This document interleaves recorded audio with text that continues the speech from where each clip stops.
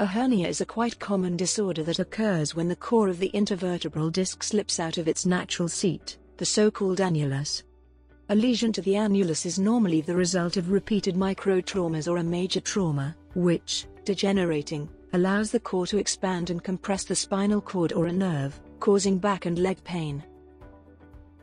Using the DISKOM device, a specialist physician can reduce the pressure on the nerve root by decompressing the disc through a minimally invasive procedure.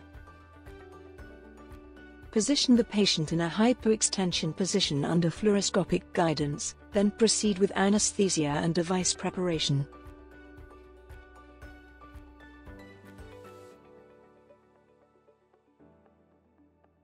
Introduce the access needle into the disc under fluoroscopic guidance. Remove the stylet.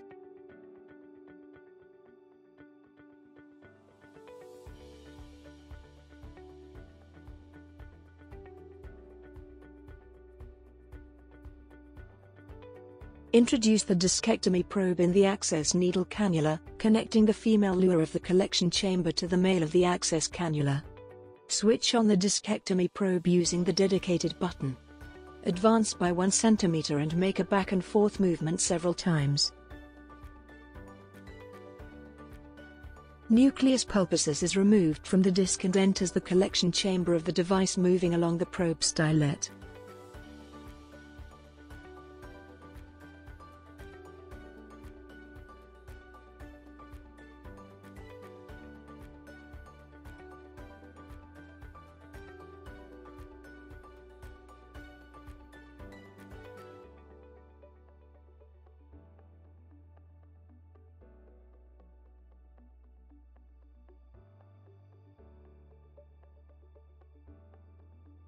Remove the device.